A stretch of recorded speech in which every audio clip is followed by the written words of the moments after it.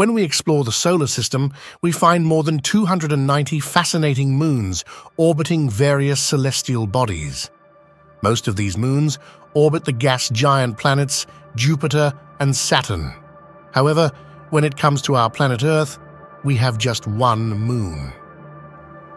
But is this big, bright grey neighbour of ours truly the only natural satellite orbiting us? Since the 19th century, there have been several intriguing announcements by astronomers claiming to have discovered additional moons of Earth. For instance, the French astronomer Frédéric Petit announced in 1846 that he had observed a second moon. However, his discovery was soon dismissed by his peers, largely due to his claim that it orbited at a distance of only 11.4 kilometers from Earth, roughly the altitude at which commercial airliners fly. Similarly, in 1898, German scientist Dr. Georg Wöhler claimed to have located not only a second moon, but also a system of tiny moons orbiting Earth. However, his discovery could not be confirmed and was widely considered to be false. Even Clyde Tombaugh, the discoverer of Pluto, studied the possibility of a second moon, but ultimately released a report in 1959, stating that he found nothing during his search. Based on these previous attempts, it seems Earth indeed only has one moon. However, the question remains, could there be more? Because there is a far more intriguing answer that suggests our planet has had many moon-like objects over the years, and it currently has far more than you might think.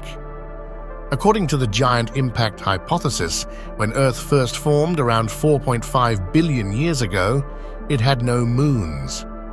However, this changed when a Mars-sized protoplanet, nicknamed Theia, collided with the young Earth, blasting large chunks of debris into space. This orbiting material eventually coalesced and formed the magnificent moon we see today.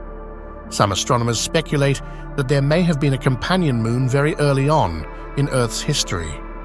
An impact with this other moon could help explain why the moon's near side is low and flat, dominated by volcanic scars, while the far side is mountainous and deeply cratered.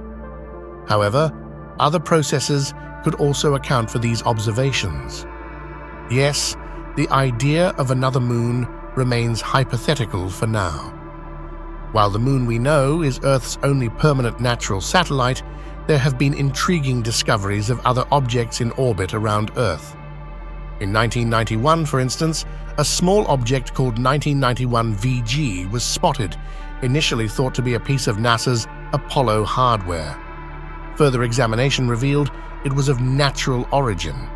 Although it was only about 10 meters in diameter, it became known as a sort of second moon of Earth, being gravitationally bound to Earth for a short period, making it a mini-moon. However, it orbited Earth for only a few months, making it a temporary satellite. This discovery raised questions about the possibility of other temporary moons existing around Earth. So, while the search for additional moons continues, these findings suggest there could indeed be temporary moons awaiting discovery. The earliest known mention of a temporary moon occurred in 1913 during the Great Meteor Procession, an unexplained parade of meteors that lit up the night sky over Canada, the northeastern United States, and down to Brazil.